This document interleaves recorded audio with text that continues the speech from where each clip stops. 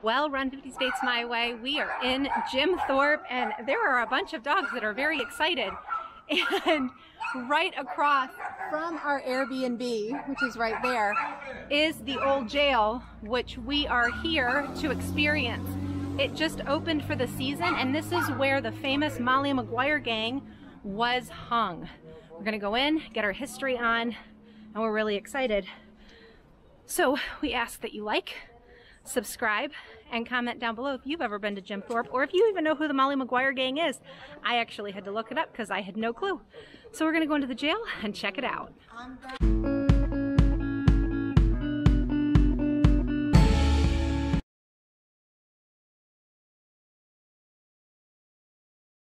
We are inside the old jail at Jim Thorpe, and I want to tell you what the prices are to go in. Tours are about 30 minutes. $11 for adult, $9 for a teenager, $6 for average age children. If you're under age 5, you're free, and they do give a discount of $1 off for veterans, and then active duty US military is free. So we used the veterans for my father and for Ryan. Inside they have a nice little gift shop, which is super duper cute. The best shirt though is right here. I spent time with the ghosts at the old jail. I'm allowed to film everything but the famous handprint, and we're going to talk to you and tell you a little bit about what the handprint is a little bit later, but it has to do with the Molly Maguire gang. If you're interested, our next available tour is at 2:20.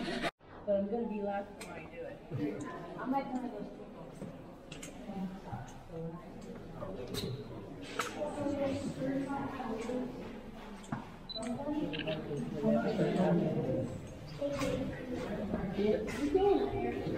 Five cells. Do I go through rooms? That's very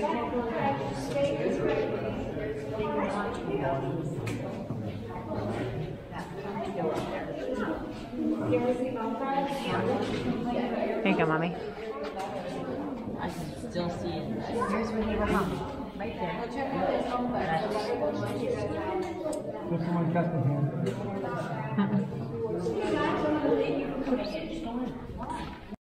All right, welcome to solitary confinement.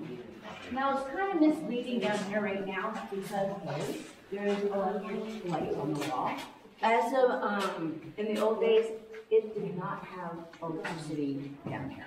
They added that when it became a museum so that you could see things a little bit better. It's kind of deceiving because of that on the outside of the.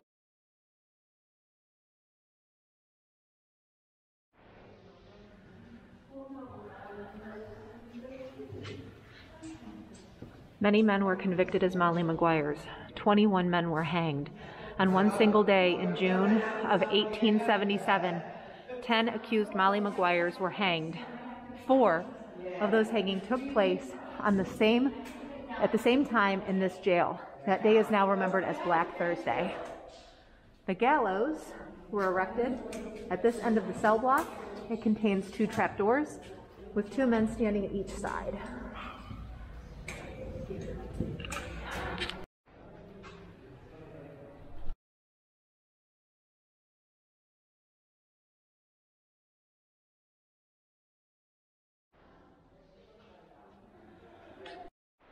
This is the slot where they would collect their food and then go back to their cell and eat it.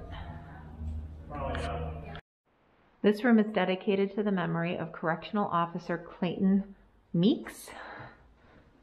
And these are some actual relics from the time of the prison.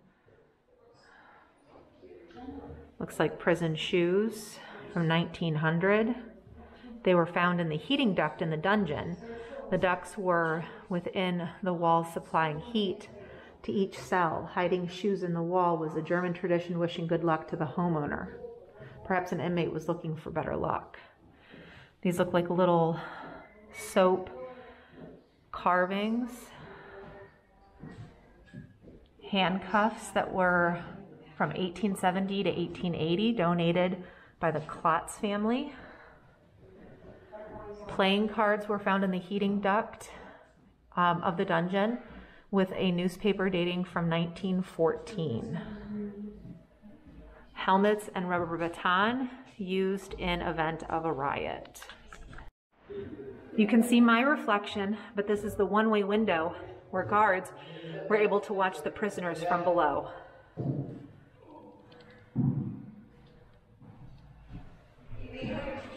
We are in the warden's quarters.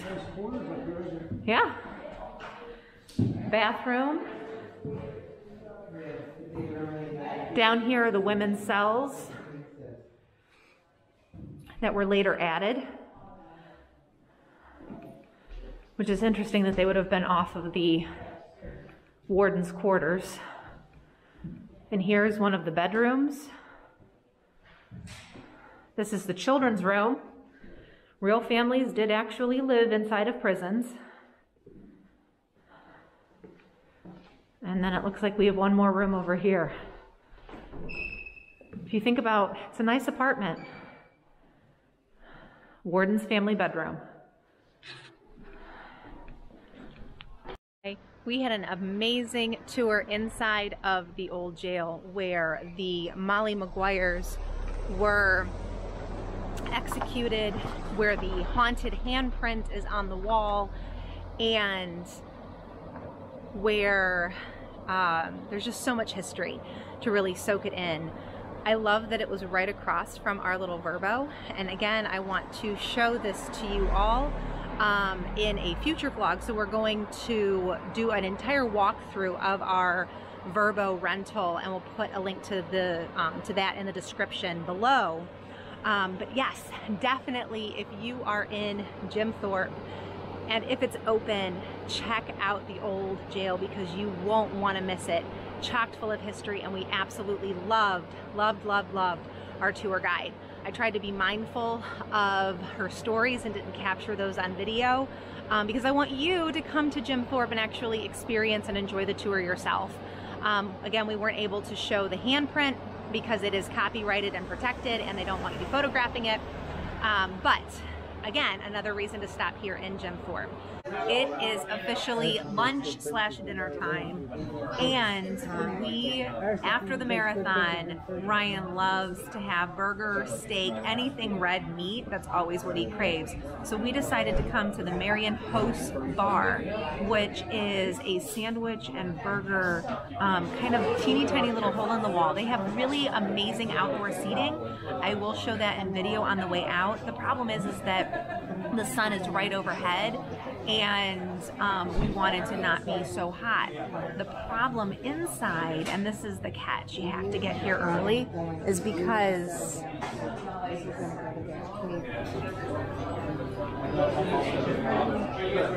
that's it. It is teeny tiny. Great bar. They specialize in Jameson Irish whiskey drink. So my mom got an Irish whiskey sour, and I got an I can't say it.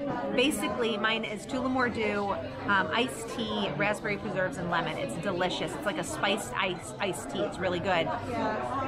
The burger menu is amazing.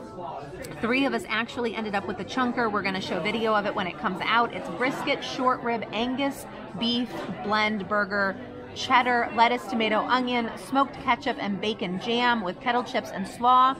And my dad got the chicken wings. I was also looking at the Wellington, which is a beef tenderloin with mushroom, melted Gruyere, Dijon drizzle, mixed greens on a buttered croissant. My mom was also looking at the fish and chips. So it's a great menu, really cute little place, and the pictures and the food at the neighboring tables looks amazing, so I think it's gonna be really great too. Check out this burger. Look at this. Yum. Oh, the fries look incredible. I'm not allowed to have one, but you know what? My mother, who's nice to me, will give me one. Honey sriracha chicken wings. How are they, Daddy? My dad says they're delicious. Little thing of slaw and chips. All right, for the verdict, Ryan, post-marathon, how is it? He says it's delicious. Absolutely loves it, and he is very happy. All right, the cut view of the burger, yummy. It's cooked absolutely perfectly. The bacon jam looks amazing. Now to see how it tastes.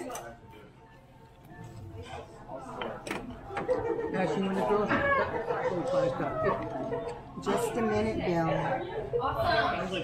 What do you want? So good. Juicy, flavorful, Okay, completely you packed, have a napkin completely packed with flavor. right there. I can't even talk. It's so good. This is the place you gotta come for dinner in Jim Thorpe. This is the outside of the Marion Hose Company number 4. I do believe that this was actually Hose Company. I think this was the firehouse. Not completely sure, but I think that that's what this was. The outdoor seating, and as you saw, really tiny on the inside. Jim Thorpe is such a cute little town. Again, if you want an amazing burger, that is where you come. Molly McGuire's was delicious for the shepherd's pie. So far, just absolutely loving Jim Thorpe. Up the hill is where you go toward the old jail. Down that way is toward the train depot. So I'm walking this way to where we're staying. And again, have to say, best burger I've had in a very, very long time. The bun was almost like a croissant dough. So it was really flaky and buttery and delicious. Ryan was super happy, and my dad just devoured the wings. So definitely check out the Marion Hose Company number 4 for an excellent, excellent meal while in Jim Thorpe. When you're in a town called Jim Thorpe, where else do you come but to find the Jim Thorpe Memorial? Again, the town is named for Jim Thorpe because this is where he is buried. His wife, when he passed, asked a whole bunch of different towns, including ones in, I believe, Oklahoma, where he is from, to, you know, basically bid to have his memorial to celebrate the great athlete that he was. And the town that won the bid, the town that was willing to support the wife's decision for a memorial, was Muggles in Pennsylvania, which forever now, moving forward, will be called Jim Thorpe. What we did learn yesterday is because Jim Thorpe is Native American, it was very important that part of the soil that he is actually buried on in and around his memorial is from Oklahoma. So he is truly buried on Oklahoma soil here in Pennsylvania. And here it is. Jim Thorpe.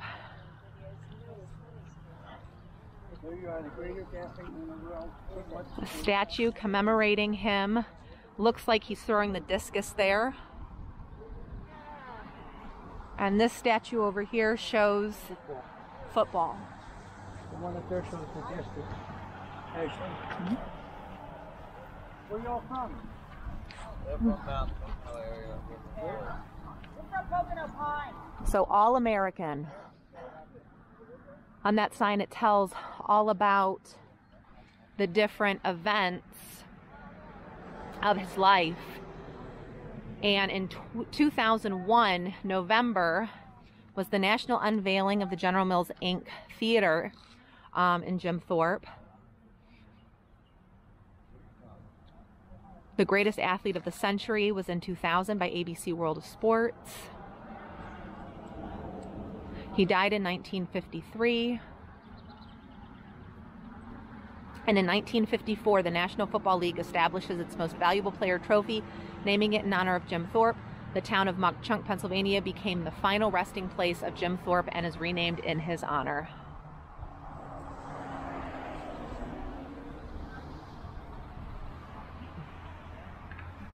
Right down from where he's buried is kind of like a little timetable museum type thing that really talks about him and his life.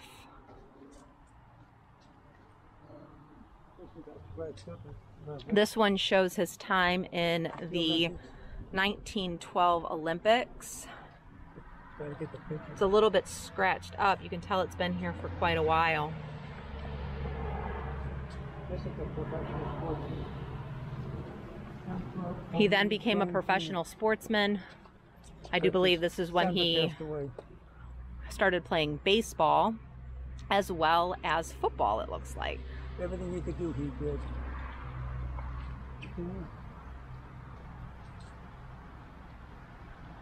This last one is more just about him and his life. They got stamps. Stamps commemorating who he was.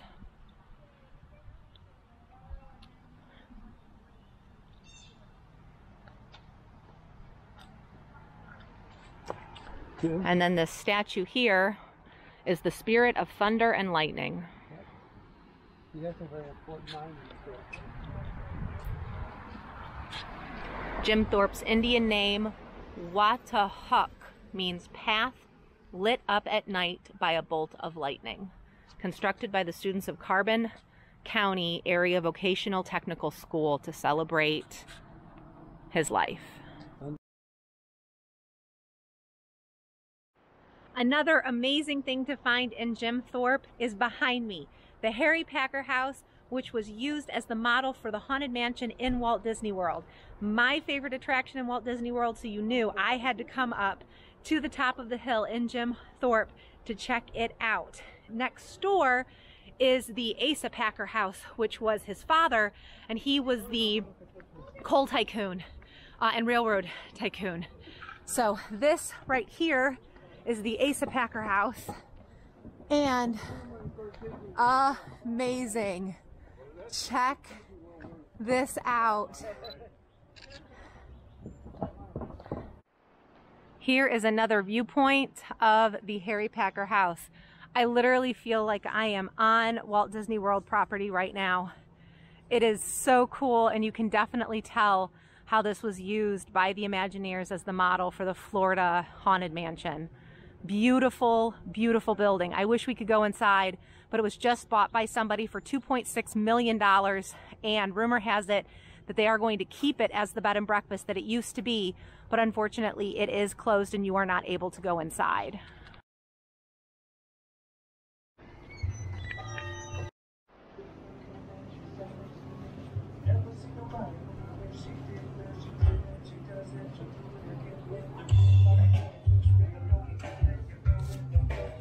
Can you show it to Darlene?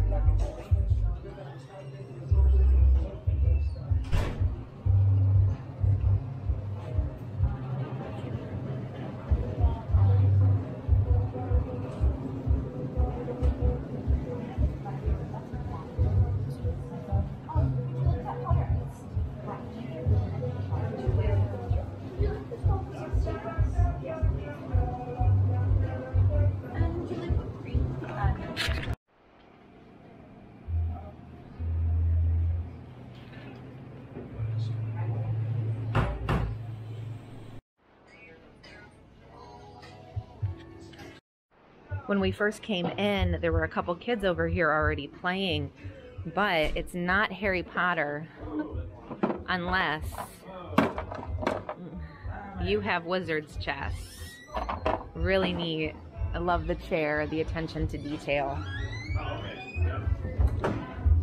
Harry Potter books. And if it were a little later, they'd actually have the movies playing, but because it's still early, they don't have the movies playing just yet. Our last stop in Jim Thorpe is Muggles Mug. We finally made it. We came here for breakfast on our way out of town. It is a Harry Potter themed coffee shop. It is super cute.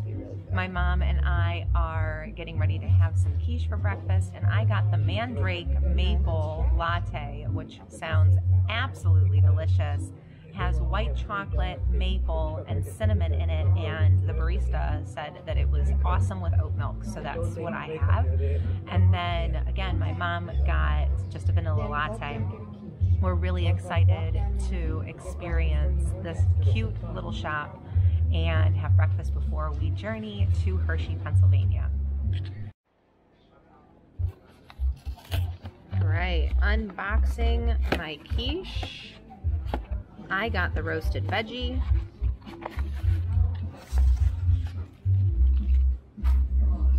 Looks delicious. There's the fork. And let's take a look at how this quiche is. Very light, delicious. Ryan got the buffalo chicken and he's devoured it. I think he likes it. And Mom, how's the ham and cheddar? Excellent. Now for the mandrake maple latte with oat milk.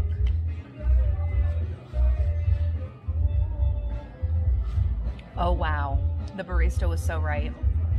It's cinnamony, it's warm, it's creamy, it's absolutely delicious. This is definitely a new favorite latte for me.